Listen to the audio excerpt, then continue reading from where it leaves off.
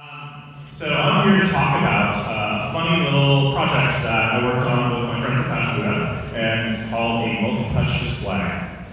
Which seems really technical, and it kind of is. But, you know, what is a multi-touch display? You guys already know what a multi-touch display is. If you watched any movies in the last 10 years, pretty much, it looks like that. It's, anytime a director has somebody working with a computer, they're using their hands and they're touching the display. They're never using a mouse. And that's kind of interesting, actually, especially for us as multimedia developers, because honestly, we've been dealing with this for 15 years. I've really only been able to work with single-click interfaces with this, 15 by 15 pixel object called a mouse cursor. It's annoying, it's boring. But then on top of that, your users already know what multi-touch is because of that.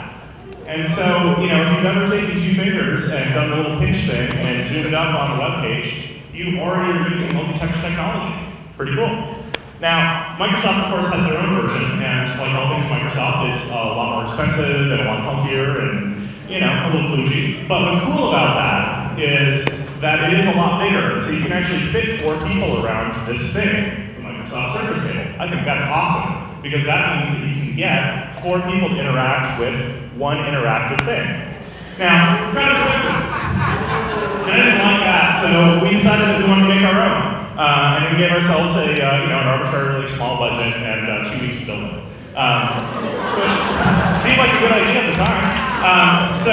So in doing so, we made a bunch of mistakes. That's one of my solder jobs. It caught fire once. And that's okay, because that's all part of the process. We just kept on pushing forward. Also, it's a pretty good idea if you're going to go down this path to make something simple first. So in this case, this is just a box with a piece of paper over it and a camera inside. Works great as a development environment tool. Cost us $30 for the camera. The box was free.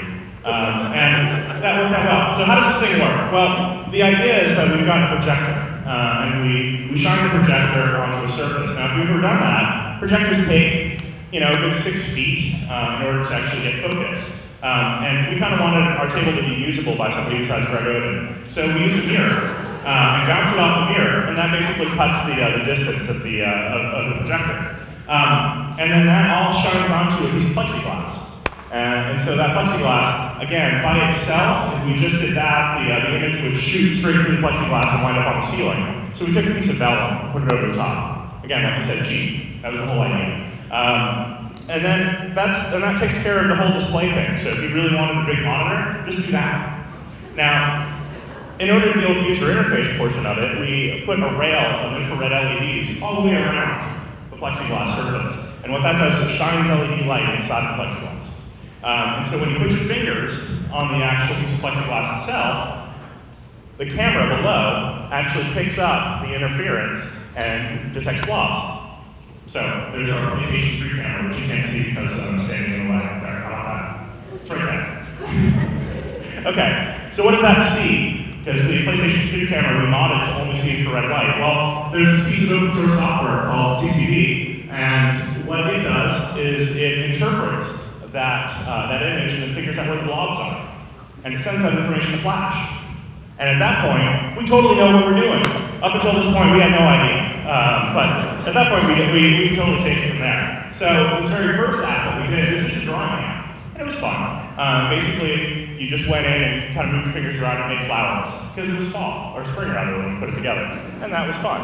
And then we took that idea a little bit further and built this thing called an Aquarium app. We worked with a local artist, Linda James, and we really liked her artwork. So we built this application that would work on the table that would take some of her artwork and bring it to life. And then when she did her show a couple weeks ago, we brought the table into the show so people could interact with her artwork directly, which was awesome, because instead of having a whole bunch of people doing this in the background, looking at her artwork, they were actually playing with it and creating it their own, which is awesome.